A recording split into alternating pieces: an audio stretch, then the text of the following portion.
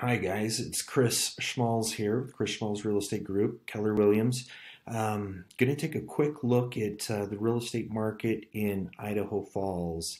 This data is for March 4th, 2022.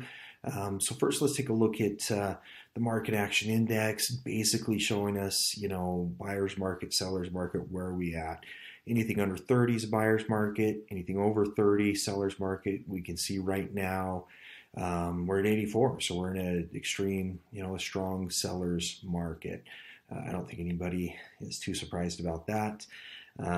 Taking a look at data, median list price, 620,000 right now.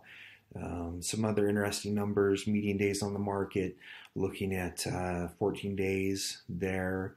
Then also inventory levels. So low, 53 homes on the market, and that's the 7-day average. Let's go down here and kind of take a look at some of the trends. And so we've got data going back a year, so March of 21. So we can kind of see what's happened with the trend as far as the median list price. Let's get rid of this. Let's just go with the 90-day average. Smooth that out a little bit so we can see what's happened with the median list price going back a year. So we've seen a pretty good increase there.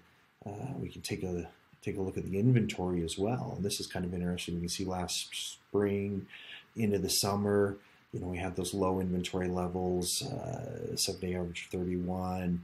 We saw that climb up, moving into the fall, winter, a little more inventory, looking at 120, 130 right in there. And then that declining into the spring, leaving us sitting at, our 7-day average of 53 homes on the market. So I hope this has been, educational. It's kind of helpful, showing you what's going on in the market. You can download this report. You can also run it for Rigby, Blackfoot, Pocatello, Rexburg, any of those other markets you're interested in. So it's just really good information to show you what's going on in the real estate market right now. And of course, you can call us with any questions. We're always available to help you and love to talk real estate.